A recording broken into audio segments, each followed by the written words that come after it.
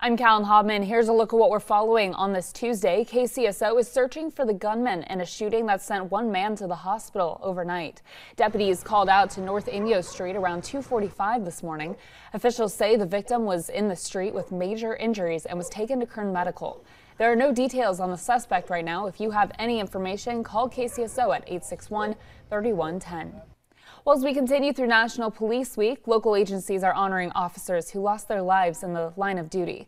Thursday, there will be a road closure on Truxtun Avenue between H and I Street from 6:30 to 7:30 a.m.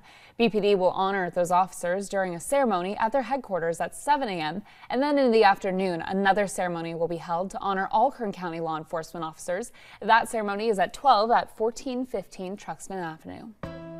Now to the ongoing shortage of baby formula that has left many asking what the government is doing to solve the problem. Now the Biden administration is answering that question. Multiple government agencies and private companies are now unveiling plans to address the shortage. But some families could still struggle to feed their babies for weeks. Companies like Gerber, Perrigo, and Abbott are partnering with government agencies who say they've agreed on new strategies. The Justice Department has asked a court to approve a consent decree which would reopen an Abbott formula plant with FDA supervision.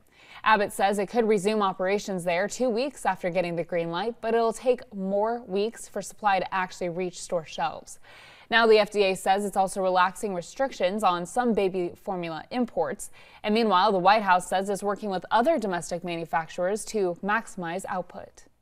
And now let's send things over to 23 ABC's Veronica Morley for a check of our forecast.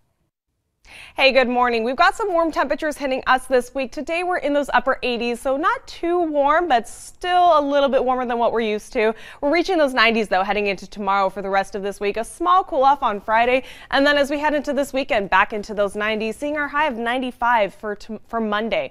Now we've got some breezy conditions out here on the valley floor and some gusty wind speeds up in our mountain and desert areas, seeing those wind speeds upwards of 40 miles an hour. Now for their temperatures, Lake Isabella seeing those 80s mostly this week. You're warming up to 89 tomorrow and then sticking with those upper 80s until about Monday, and then you'll reach those 90s. Tehachapi and Fraser Park in those 70s today. You're hitting those upper 70s as we head into tomorrow and the rest of this week. By next Monday, you're going to be hitting those lower 80s, however, so the heat's on its way.